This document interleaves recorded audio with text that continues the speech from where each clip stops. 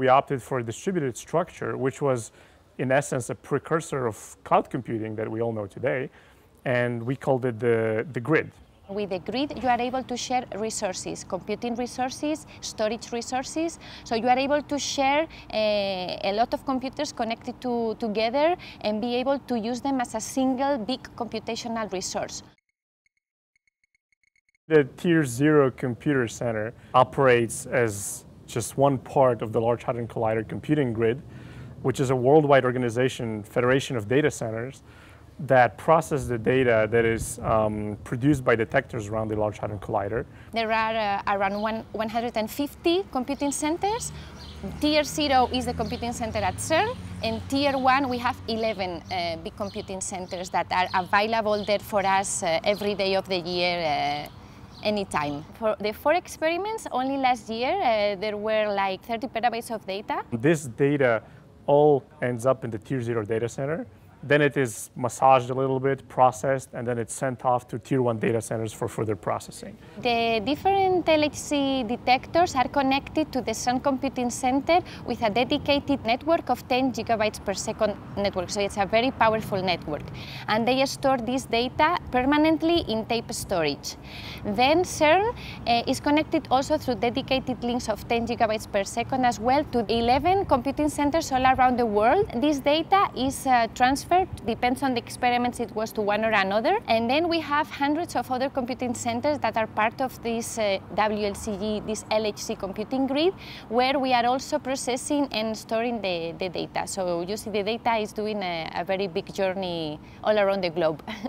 If I'm Professor John Doe, working out of the university in Italy, I would want to know what happened in a specific detector or in a specific subdetector of a detector. I might request a file that would then reflect a recording of what happened at that time. And this file might be stored in my data center. I might have a cached copy of it. It might be stored at a data center that's completely in a different part of the world. You know, it could be in a server somewhere in the US. Or it could be retrieved from the Tier 0 data center here at CERN. This file then will come back to me through a unified file system that spans all the organizations that work with CERN that are on the grid. And I would see it as if it were on my local file system. And if that file, for example, is not on disk but on tape, obviously I would have to wait longer because there's probably a queue to the tape robot, and then the tape robot has to go get my tape, has to read it, then serve the file to me, and so on and so on. So if I'm lucky, I'm going to get it in a fraction of a second. If I'm unlucky, I might get it in an hour or maybe in several hours, but this is relatively infrequent these days. One thing is the storage of the data, and another thing is the computing of that data. First, you have to make sure the data is stored somewhere in a permanent way so we can retrieve this whenever we need to. And then you need the computing power to be able to run all these programs the physicists write to be able to find the Higgs boson or reproduce the conditions after a collision and see what has happened, which particles have been created. You need a lot of computing for this. So you need both sides. You need the storage and you need the computing power. People initially thought, why don't we build a big data center just right at CERN? But that was not really a good solution because, first of all, we wouldn't have too much to do with it when we don't really do anything else. So there would be only one specific purpose for it. And then all the other scientists that would like to participate in this effort would not have the opportunity to do so. If they all want to use this powerful grid you've created, how do you prioritize? How is it decided who gets to use the power and when?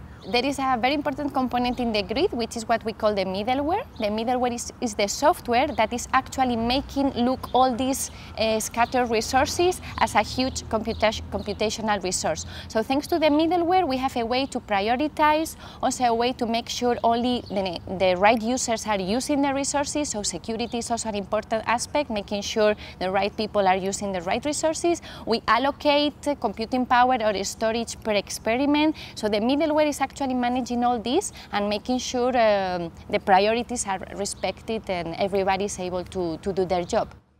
The grid is called the grid because there is an analogy with electricity grid. So electricity is something that you don't actually care where it comes from. In fact, it is coming from different providers. It could be the wind, it could be coal that brings together electricity. You just plug in your toaster or your radio and it works. So the idea of the computing grid would be this, and we are still far from this use that we have with the electricity grid. Now we are not able to say, I connect my whatever computer, and then I know I would have unlimited access to computing resources that who know where they are. This is not possible yet, but that is the idea behind the grid, that we would be able to use it in the same way we use electricity. It's not hardware that you can buy in your typical computer shop, but it's not very far from that. You know, essentially what we run in the computing center are PC servers, sometimes with some improvements or some experimental hardware, but the majority of production is something that you can buy off a list from a vendor today. Now, that is what we have in the data center, but if you go closer to the experiments and you want to look at the systems that collect the data, they become more and more custom.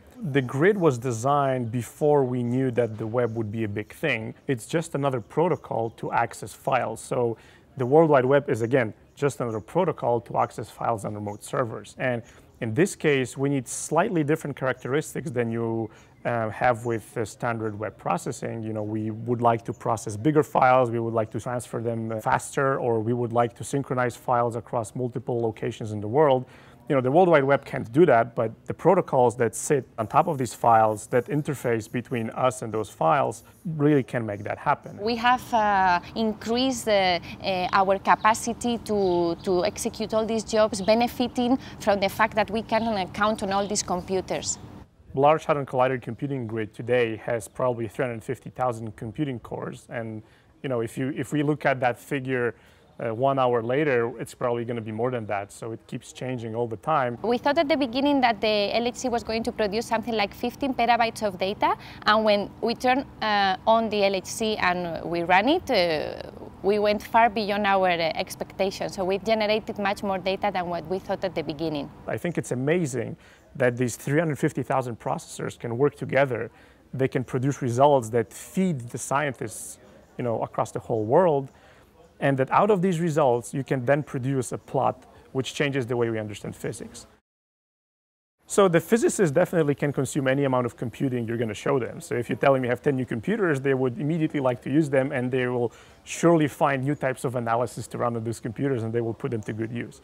But on the other hand, you've asked about a very interesting topic, which is that of new technologies, and that of whether we need to adapt our software and our way of thinking about computers to be able to profit fully from those technologies. And if you take, you know, the topic of accelerators, for example, which is you know, either GPUs or devices like the Knights family, like the Knights Corner from Intel, which they also call the Xeon Phi, you can't really take the software that you have today and just put it on that device like that and expect that your computation is going to be accelerated. You have to put some more effort into that. Processor performance still keeps improving along with Moore's law, but now more than ever, we need to put more thinking into what changes in computing mean for us.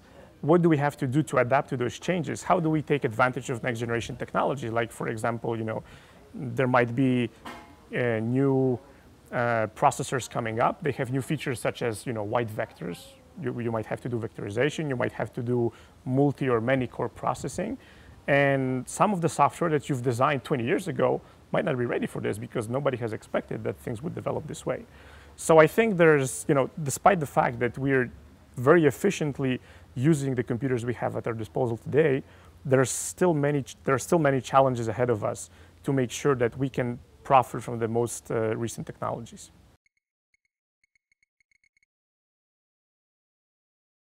The LHC has a voluntary computing project which is called LHC at Home, where you would be helping physicists to carry out simulations that are very important for them to afterwards compare them with the real data. And this won't increase the grid we use for the real data, but it's going to be a very important part in the processing of some of the work that the physicists need to do anyways.